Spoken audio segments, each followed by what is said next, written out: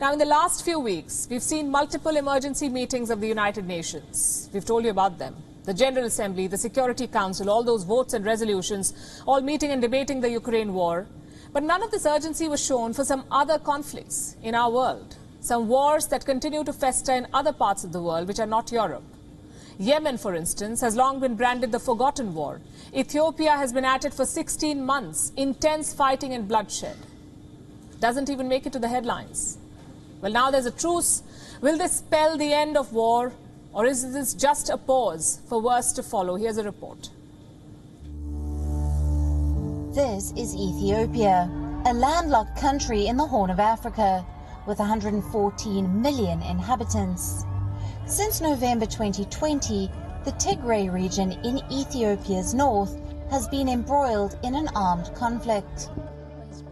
The war between the Tigray People's Liberation Front and the forces of Ethiopian Prime Minister Abiy Ahmed, 52,000 civilians have died in this war.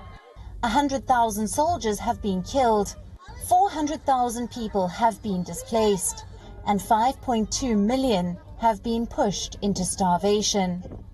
The war has been on for 16 months, but finally there are signs of a thaw.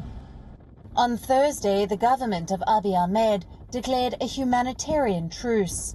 A truce with the rebel Tigrayan forces. This is to allow aid into Tigray, also to pave a path for ceasefire. A statement by Ethiopia's communications service says, "We have declared an indefinite humanitarian truce effective immediately. To optimize its success, we call upon the insurgents in Tigray to desist from acts of further aggression and withdraw from areas they have occupied in neighboring regions." How did this truce come about? No one knows. Some reports suggest a U.S. intervention. Earlier this week, the U.S. Special Envoy for the Horn of Africa visited Addis Ababa and met Ethiopian officials. The truce was announced shortly after he left. So there is speculation over America's role. Has the Tigrayan side accepted this truce? It has. In a statement released on Thursday, it said, "The government of Tigray will do everything it can do to make sure the cessation of hostilities is a success." So both sides want peace. But there's still reason to be skeptical. First of all, the blockade in Tigray hasn't been lifted. Officials at the UN say aid flights to the region are still blocked, and it isn't clear if other militias would even allow them.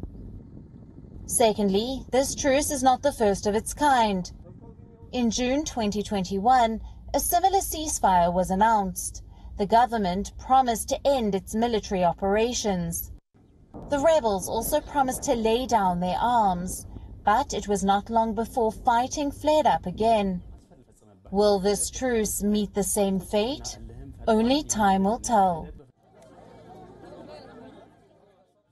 WION is now available in your country. Download the app now and get all the news on the move.